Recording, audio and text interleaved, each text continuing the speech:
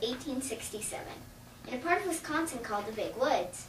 I lived in many places during my lifetime, including Kansas, Wyoming, Montana, and the Dakota Territory. I lived in many types of houses.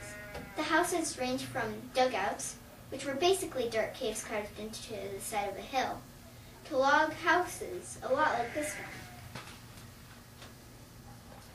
Life on the prairie was difficult. We had to farm the land for food and money. Once there was a massive grasshopper attack, and we lost our entire crop.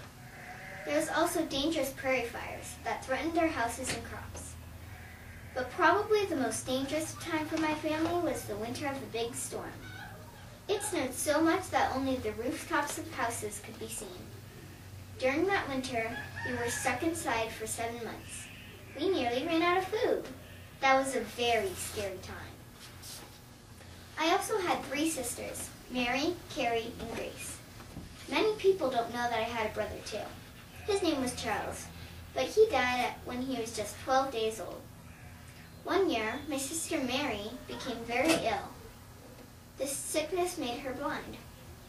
She needed to go to a special school for the blind, but the school was very expensive. So I decided to quit school and become a teacher at the age of 15 to help pay for Mary's school.